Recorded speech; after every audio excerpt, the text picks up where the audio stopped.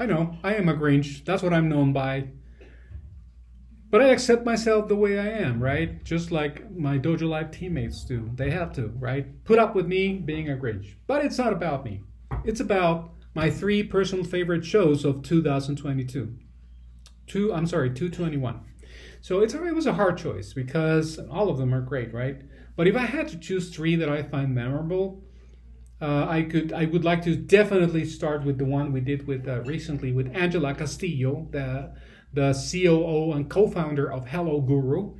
Not because of the topic, which was supercharging the way product managers work with product data, but it was about the inspiration that I was able to draw from that conversation, because she is an inspiration. She's a young woman who's leading a tech company in this day and age. Talk about an accomplishment, right? So that was one that definitely not only grabbed my attention, but I find extremely memorable and something to look up to. Maybe when I get to grow up, I want to be like Angela. At HelloGuru, we unlock human potential. So what we want is for technology to be a catalyst for people to focus in what they do best, which is creating human relationships and doing creative work, and allowing machines to do their job, which is data entry, data analytics, and all the repetitive work. So we are a no-code tool for product managers to be able to aggregate, visualize data, create automations, so that the developers can focus in technologies that are going to change the world, and people that do not know how to code, like me, can still create software and create things out of technology. Then the next one is the no-show show. The no-show show is one that, as the name implies, we did when a guest did not show up. So it was a no-show. So it was an opportunity for all of us at dojolive to come together as a team and talk about what dojolive meant for us. And it was also, the timing was good because it was held during the team building week, which was aligned with what we were doing, conveying in that space of live video broadcast. We came together, we talked about dojolive and what it means to us. So it was a good opportunity to share with the world why we're doing this. Well, you don't have to tell them that, Ruben, but you can simply just turn the camera so that the viewers can just see what's going on. Hello. Yeah, I can do that. I can do that. Show the views. Show the views. Show the views. Hello, everyone. Say hello. Okay, so hey, digan hola para el dojo. We're live. Están en vivo. Están en vivo. Hola al dojo.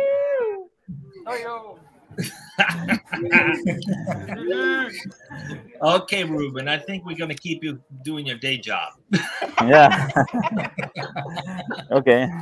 So continuing on the conversation, I'll never forget last year, we were scheduled to go to Cancun in May, and then we ended up obviously canceling all that because of COVID.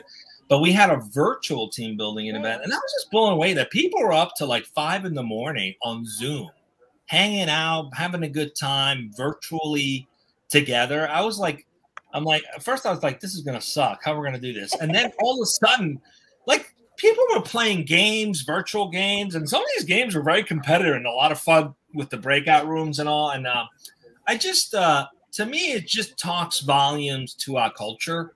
And then finally, the one we did with Daniel Curran,